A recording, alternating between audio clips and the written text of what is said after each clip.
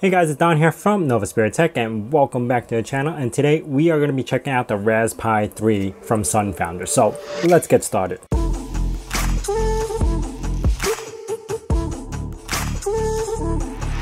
Now I do want to thank Sunfounder for sending this over to me for review, and everything we talk about in this video will be linked down in the description below. Now I do have a few opinions about this guy, but let's talk about the specs first before we jump into that. To begin, we have a 10.1 inch IPS screen at a resolution of 1280 by 800. It's also a 10-point touchscreen panel, glassing construction but plastic on the shell. Now as far as the connectivity wise, you have an Ethernet port, 3 USBs, full-size HDMI, 3.5mm headphone jack, and then a 5.5mm barrel jack. On the opposite side, you have your SD card, power button, and then your volume buttons, and also a battery indicator. Now up on the top of this, or the front of it you could say, you have a slot for the GPIO wires, and then underneath there's also a little slot for the CSI cable. Now as far as the inside goes, it's pretty straightforward to install this guy. You have your Raspberry Pi, USB-C power, 2 HDMI cords, and then a USB 3.0 to plug to their daughter board, as well as the Ethernet cable to plug into that daughter board. And then a little shim that actually has auto rotation built in, and the micro SD card goes on the opposite side. It does come with a screwdriver, so you could disassemble this and install your Raspberry Pi in here. And no, it does not come pre-shipped with the Raspberry Pi. Now as far as the operating system goes, they are using their own custom operating system based on top of Raspberry Pi OS, and it is using LXDE, so you're going to be very familiar with a lot of the apps and the placements of everything just like Raspberry Pi would. But one thing they did change was the big menu. Now once you press it, it comes up to be like a tablet menu where it's easier to select programs and find what you need. It also does have an on-screen keyboard and operates just like a Raspberry Pi desktop. It does have a custom software in there that also allows for auto rotation. That's that little shim that we installed on the Raspberry Pi. Otherwise, everything seems to be very clean on the desktop, and you won't find much difference between this and regular Raspberry Pi OS. Now as far as the structure on this guy, there's actually 3 ways to put it up. You could actually hold it like a tablet vertically, you could put it down on the desk flat, or you can stand it up like the way I have it right now where it's vertical. It does have enough space for it so it won't just tip over. Now I've been using this for about the past 4 or 5 days just exclusively to see how this guy works, and here are my findings about it. Now just using the Raspberry Pi, going into browsers normally like you would on a Raspberry Pi, works just like it would. I didn't have any lag issues, I didn't have any thermal problems.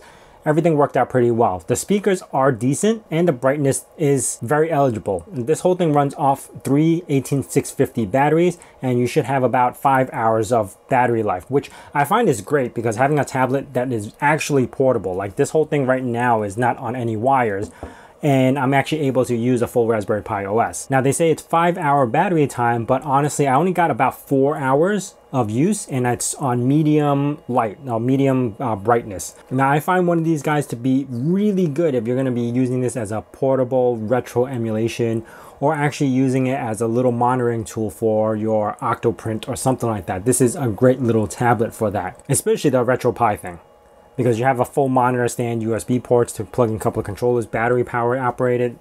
This is amazing for that. So here's some of my thoughts about it as far as what it can be improved probably on the next version. One thing is, when you open this up, you're going to notice they're only using one USB 3 port, which they could kind of just use the second USB 3 port for an SSD, some sort of connection. It does have room in here for an SSD, and the operating system would run so much better on an SSD over the SD card. You do also have 2 optional USB 2s that are kind of like free and open. Probably could have used those as well for different sensors or maybe a webcam, because this probably could have done really well with the webcam and a mic. Another thing is their fan is a little bit loud, so I don't know if you could hear it or pick it up. Right now it's running and the fan is, you hear this buzzing noise. That's the fan from this guy. So I might want to disconnect it, but I'm afraid of the thermal throttling from this, so I just leave it on. If you put it against the table, it's even louder because it's kind of like forcing the air to come in. Now, one thing I do wish that they have installed on this was a battery meter inside the operating system itself. There is a battery meter on the side. It tells you the LEDs and everything, how much battery you have. But honestly, I would rather prefer it to be inside the operating system. This way I have some sort of power control. And if it's like, say, running low on battery or something like that, it could shut itself down. And I've seen other boards do this, like the Pi Juice has some sort of features like this as well. Ultimately, this is not a bad project display. I actually will be using this for a few projects just because I need the touchscreen, and I actually like the compactivity. I don't know if that's a word, but how compact it is, and also it's battery operated, so I could test this around certain things without having to bring a power cord or anything like that. So I will be using this. Personally, I see myself using it. That's the thing. The only downside is a couple of things I mentioned about the SSDs and all that other stuff in the fan. So in the future, I wish they would add those implementations that I just spoke about, and this will be an ultimate beast, especially if you get some sort of webcam on here and you're able to do some live video chats or something like that, where having it stand up like this is actually very functional if you have a webcam on. Just like this alone might even work very well as one of those magic mirrors or smart mirrors. You know, you have your screen,